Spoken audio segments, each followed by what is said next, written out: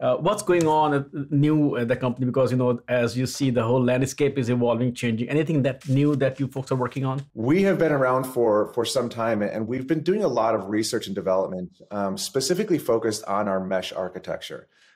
This is a thing that sets us apart from a lot of our competition in this space and a lot of other people working in this space.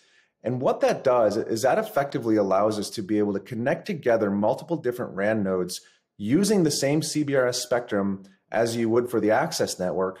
We're using that for the backhaul network between the mesh nodes, where typically you would have to run fiber or Ethernet or something else to connect your individual radio access network, your E node Bs, your G node Bs, your RUs, whatever they are, back to your core services over a physical medium.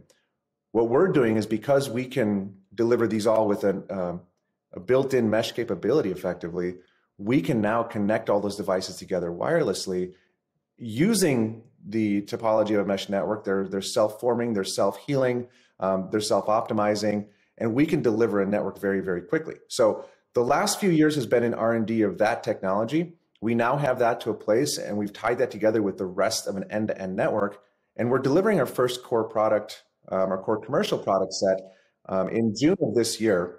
The product's going to be called GXC Onyx. And what that gives you is that gives you a full virtualized network management platform to control the network. We provide a built-in core network, we provide the radio access nodes, and we provide the mesh network, and everything you need in between, all controlled by a single pane of glass portal to run and control the network. So we're truly developing an end-to-end solution that enterprise owners can take and they can plug into their enterprise and be up and running fairly quickly. And because we have the cloud platform, our next steps are building onto that and really moving up into the application space and starting to look at how we can deliver, whether it's network optimization or edge compute platforms or even user-facing applications, all built in as a native part of this full end-to-end network.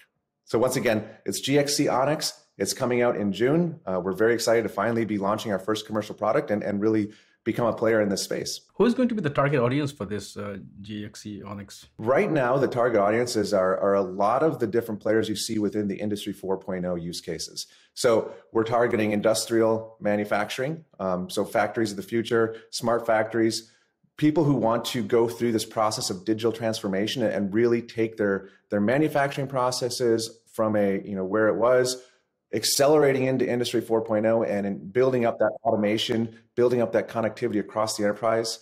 We're also looking at things like smart warehousing, connected agriculture, connecting up campuses and universities, and a number of other places where you have a lot of different places to connect, whether it's indoor and outdoor. That's because of our mesh network. That's where we really specialize, is these multiple buildings, large scale, providing end-to-end mobility across from inside of one building, outside, back into another building, and across the entire facility.